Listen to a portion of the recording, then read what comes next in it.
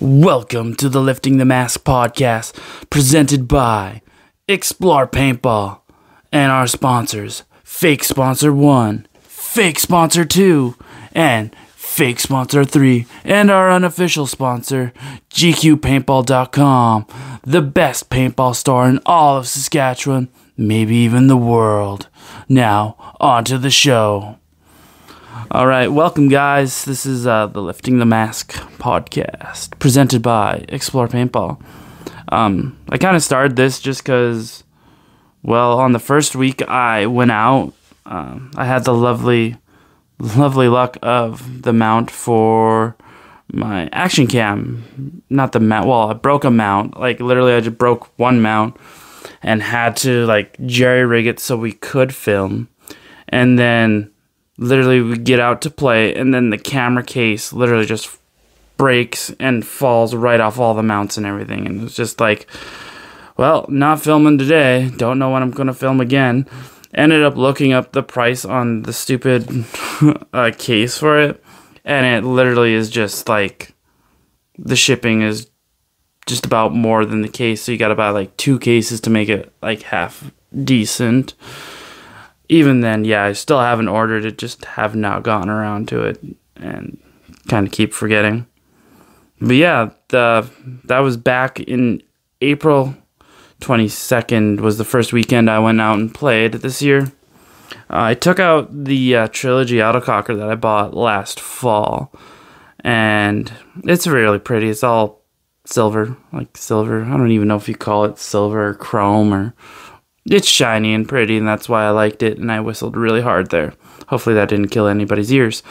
But yeah, I took the Trilogy out, played a few games with that, and it shot really good. Like, probably one of my new main guns that I'm going to take out all the time when playing Rec, because that thing shoots freaking laser beams, and it was just really fun. Like, this sound was just too good not to, like, keep shooting. It was just too much fun.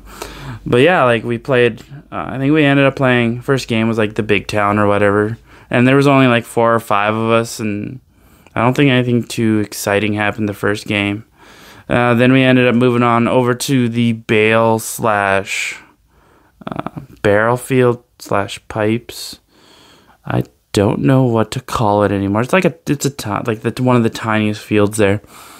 But like, so it was just 2-on-2s because we were waiting on, I think it was Kyle. Yeah, we were waiting on Kyle, and we just didn't want to sit there anymore. So we went and played some 2-on-2s. And yeah, Kyle, Alpha 22 Megfed. Yeah, he came out with his son and Amadeus. I think it was that. I think that's what his name was. But yeah, they came out, but meanwhile, while we were waiting for them to get ready, we played some 2-on-2s. It was like me and Lucas on one team, and Lucas, like, it was the first time meeting him and playing with him. He did pretty good for the day, and he was shooting, I think it was an A5 or X7, something like that. I can't remember exactly. But yeah, we were playing 2-on-2s, and like, I had shot the first guy out on the one game, shot the one guy out, and Lucas was like keeping the other guy in his bunker and just peppering the freaking the bunker. And so I like bumped out wide to like the left side or whatever, and managed to get around him and bunker him with the Trilogy. Just put 2 in his, tried to go for the pack, got his back. I'm still sorry for that. Yeah, I tried to be nice and failed. Look at me go. But yeah, then I think we ended up playing at Frank's, and I think we ended up joining up, walking on with some, like, one of the groups, because one of the groups actually let us join in that, and so we got some actually bigger games in, which was nice. Then yeah, when we were playing at Frank's, I remember Lucas kept trying to go through the bush, and I kept shooting him through the bush and that while I was defending the castle thingy. But yeah, it was this giant castle, and like, there's like bushes on either side. He kept going to the bush on the one side, and I kept seeing him like go there, and I just like managed to lead him and drop shots in him like 3 or 4 times in a row before he was like, "Okay, I'm changing it up. Like, this is not working for me." So yeah, like did that. Like we played some games with those guys. Don't really remember much else happening after that. Yeah, this podcast is just pretty much a catch up of what kind of has been going on and what's kind of happened so far in the season for me, since I don't have any video footage from it. But yeah, so the second weekend I got to go out. We went up to Prince Albert, outside of Prince Albert, went up to Wildside Paintball, home of GQPaintball.com. So we got to check out the store. I picked up a HK Army goggle mount, so I don't have to deal with the 3D printed ones, and I wanted to try one out. And damn, they good. Like all aluminum construction, stuff like that, and screws in really good. Still haven't put a camera on it because I still haven't gotten a case for my action cam, but that's whatever. But yeah, the second we went out when we went out to Wildside, just doing this. There's no script. I'm trying to just remember things and keep talking, so there's not much dead. But yeah, we went and we played the Lone Star 2023 Open layout, which was a pretty fun layout.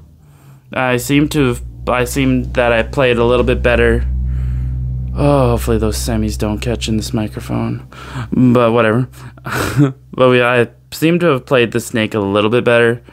On that day, was able to get in and dive actually pretty good for the first like dives of the year. Didn't destroy myself too bad. Was sore, but didn't just absolutely destroy myself. But yeah, I seemed to play the snake a little bit better. Was able to get up to the 50 snake pretty quick and easy, it seemed. But once I got there, it always seemed like somebody was in like Dorito 3 just like damn near destroying me every time that way. Which, yeah, it had some good gun battles in there, but like I got shot out more than I finished points, but that's whatever. But like the start that day, we did some one-on-ones, and it was kind of the weirdest thing, whereas all the really experienced guys were losing to, well, most of the experienced guys were losing to the guys who haven't played nearly as much, which was kind of interesting to see. Like in my one-on-one, I ended up playing Supez, and I just pretty much ran at him and was like, I'm just gonna run around, try to make him lose me, which I managed to do surprisingly, and kind of bunkered him. Not like super close, but like got the drop on him on his side, which I was pretty surprised, and I was like, yeah, I did it. But yeah, then like I remember one point in the snake, I got absolutely dunked on. So I was like crawling up to the 50 snake, and their other team's snake, they must have, I don't know, saw me or something, but like as I was crawling, just get laced up the back, which that was bound to happen eventually. But that was a good day. Like we played for quite a while. It was good to get back on the speedball field. Yeah. Then like the next thing, I think it was, I'm not even sure what weekend. Then I kind of lose track of what kind of I did this year so far. But at one point, I started running the walk-on days, or around one of the walk-on days for Divide and Conquer outside of Saskatoon. And that one I played with the old TMC. And this was like the first weekend I had actually played with it using the MWR empty chamber discharge prevention device. That is, can't remember the acronym, but remember what it's called. Yeah, it was the first time playing with that. I don't think there was really that was another one where like we had maybe 4 or 5 guys come play walk-ons, so we ended up just joining in with a group that would let us. But yeah, that was just more of a kind of a testing day for that the empty chamber discharge prevention device. and I really like it. It definitely helps conserve air, and because you're not just popping off blank shots, and you're not giving yourself away with those blank shots. But the only thing is, when you do shoot it dry, your mag dry, when you go to reload, you have to recock the bolt, it adds more realism, which is nice, but like eventually I'm gonna forget to do that and get shot. But yeah, tried using my scope, like my red dot or whatever, and just like I ended up getting frustrated with it because I couldn't hit anything with it. I just ended up taking it off. And then after that, I don't know if I really did any more walk-on ones, but I ended up starting to do some reffing again just to earn a little bit of extra money. I ended up taking, I think both groups I've taken out, 2 or 3 groups I've taken out. Well, there's 2 memorable groups. The first one I took out was just like a small stag of maybe like a dozen people or something like that. And this was the group where they had the future mayor of Fulda who's marrying the princess of Fulda. For those of you that don't know, Fulda is a tiny, tiny town. Like, you drive past, you blink, you miss it kind of town. So that makes the joke even funnier to me, because that's pretty much, I grew up not in the Fulda area, but like I knew where Fulda was like growing up and stuff. And yeah, it's just kind of tiny Saskatchewan towns, man, like ghost towns that aren't ghost towns yet.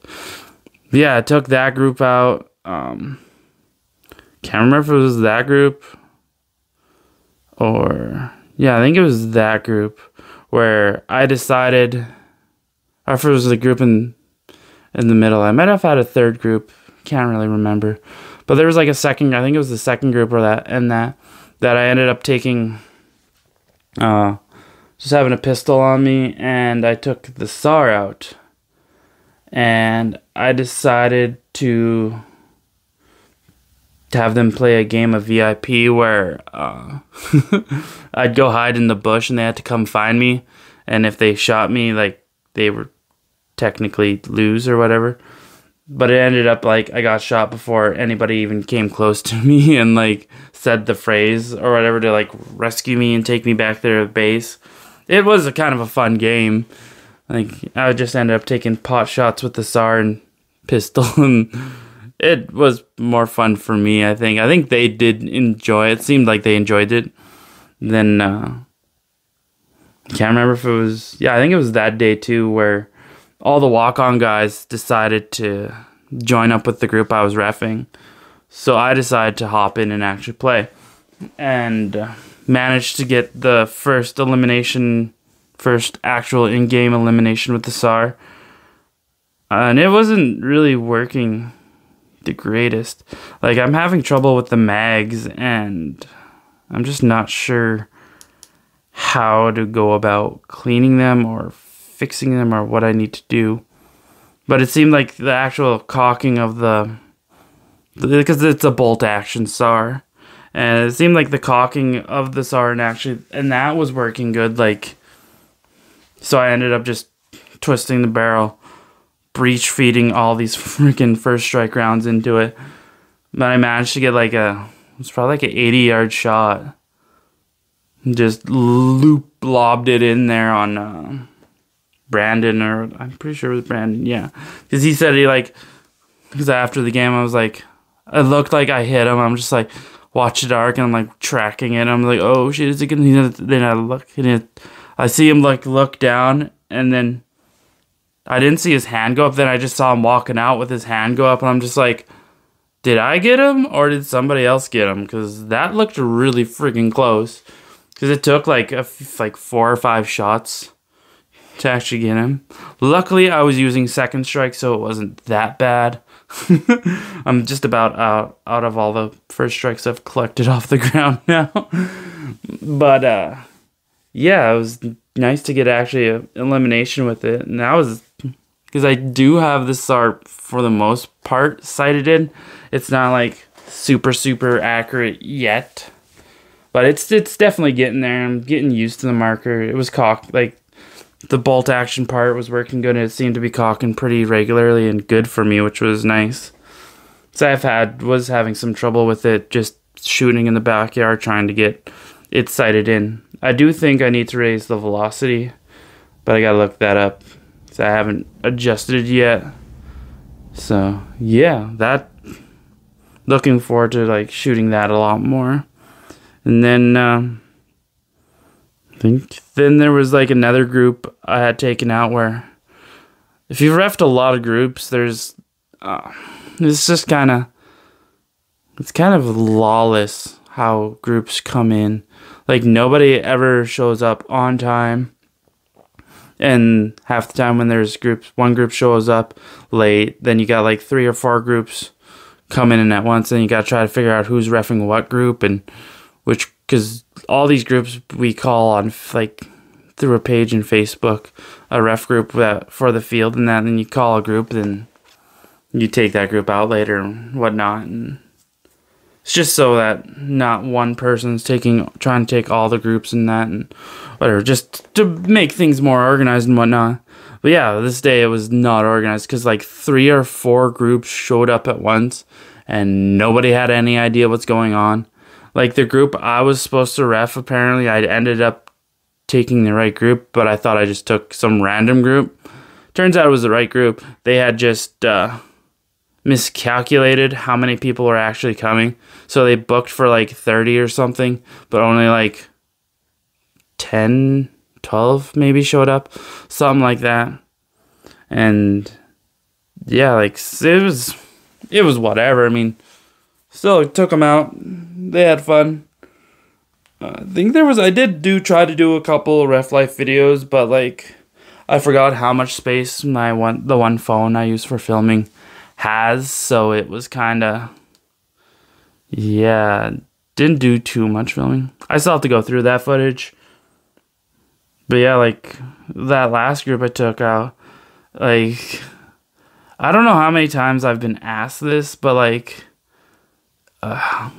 people asking about like pepper balls and stuff, like it's technically, I'm fairly sure like pepper balls and that are technically illegal in Canada if you get caught with them. It was just kind of one of those things where you gotta like tell people like, yeah, this is kind of what's, then they didn't believe, like, and like you gotta tell people some of these weird things, like, yeah, if you commit a crime with a paintball gun, it's technically you get charged as a firearms offense and this and that. And they were just like, what? I didn't think that.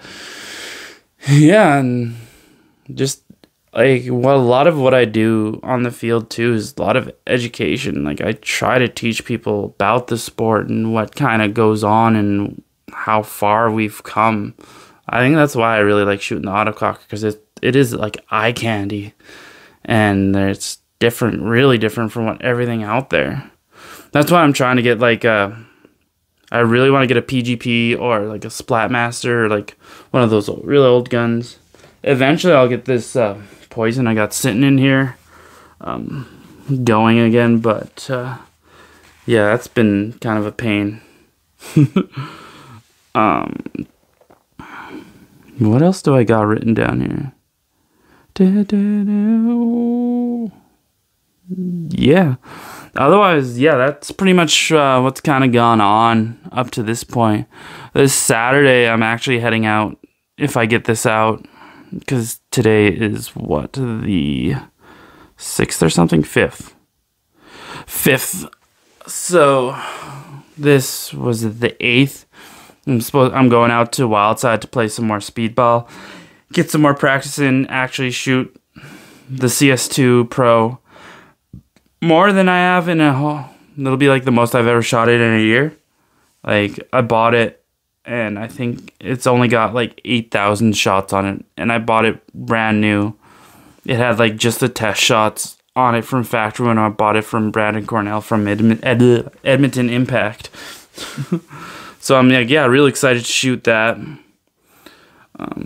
This has just kind of been this is what's kind of going on for me for the season. I do have a bunch of like actual videos and story times and stuff like that I have done. I just need to upload them actually to YouTube and upload this to YouTube and the pilot to YouTube. Eventually I'll get there, but I've kind of been holding off on it just so once I get the gameplay stuff going again, then I can like alternate. And then I gotta do, I still have like a bunch more projects and stuff, like film projects and late to the party reviews I gotta do and stuff like that. But yeah, like the next episode, I think I'll try to just pick one topic and kind of go from there. This has kind of just been a little bit of a recap of the year so far. I'm going to see if there's some big events happening in Saskatchewan. I'll start talking to people, see if they want to come on the podcast. This has just been like 20 some minutes of me just rambling on. Hopefully this comes through good. I don't know if I'm going to even listen to this fully. It should be fine. But yeah, I think that's pretty much all I got for you guys today. Make sure to go check out gqpaintball.com. They're not a sponsor. I'm just like big fan of them. That's pretty much the only one of the only paintball stores in Saskatchewan. The other one's down in Swift Current, and that's Army Paintball. But like 99% of the paintball stuff I've bought and has been from GQ. It was General's Quarters in Birch Hills. The new owner moved it to his farm just outside of Prince Albert. But yeah, it's gqpaintball.com now. And awesome dude. Best mullet I've ever seen. It's worth the drive to go see the shop and just see that glorious mullet, like kind of mullet. But great sales. Like, he knows what he's talking about. If he doesn't know, he reaches out and gets the information you need. Yeah, other than that, guys, I got nothing else for you. If you've listened this far, message me with a code, or I'm going to steal a little something from the Sidelines podcast that I like that they're doing. They're doing like a code word of the week. What should be the code word be to this day?